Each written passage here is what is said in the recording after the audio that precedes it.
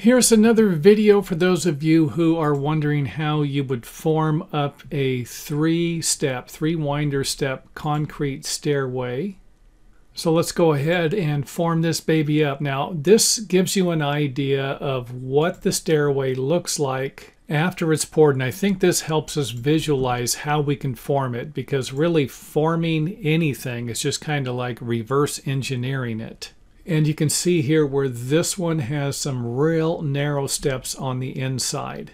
And I don't have any fancy cuts over here. A lot of times you can just screw these together or use the duplex nails to fasten all of this together. And I also want to point out that a miter like this probably isn't going to be easy to do with a circular saw. So you might want to focus on something like this.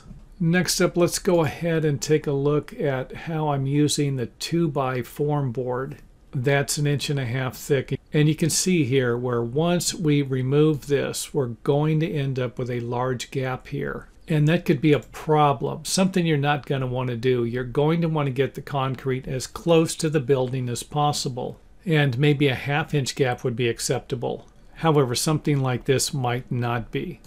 Now let's go ahead and take a look at it one more time. The miter that would be difficult to make, and again would suggest using this one over here, something you could do fairly easy. And of course you can let this extend over and drive some stakes in the ground at this side too if you wanted to. And don't forget to check with your local building department before building something like this, because some building departments have changed their code to where they have a 6-inch minimum at the inside edge of the winder steps, or the narrowest part of the stairway, which means you might need to build something like this here. And of course I have a different miter here, and as always in my videos I'm just trying to provide you with different ways to build something like this. And don't forget, you could always build something like this inside your garage and then bring it out to where it's going to be located, if that's going to be easier for you. And if you notice here, we are using a small board, something about 1/4 inch thick, but you might need to put a piece of metal behind it to prevent it from damaging the foundation or any of your wood framing. And I do have other videos on that at our website. And if this method will work for you, then definitely use it. And you can see here how everything is going to be assembled and all of the pieces cut.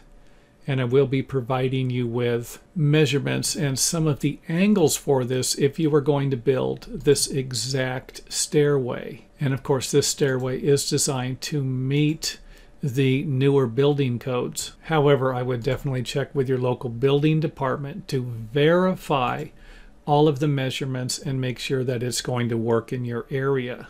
Next up, let's go ahead and see if I can provide you with some of the measurements here, along with some of the angles that might work for your project. And to see if I can make things easier, I will go ahead and read off the measurements here. And this board right here is going to be 4'3" and 15/16. This one here is going to be 4 foot and 15/16 of an inch. And over here we're going to have 3 foot 5 inches. And then this board right here will be 6 5/16 inches, along with a 22.5 degree angle here and a 22.5 degree angle here. And that's the angle that you would set your circular saw or your miter saw. And once we nail these together, this would create a 45 degree angle here and a 45 degree angle here. Next measurement here is going to be 6.5 inches from long point to long point, and then 7 13/16 inches here.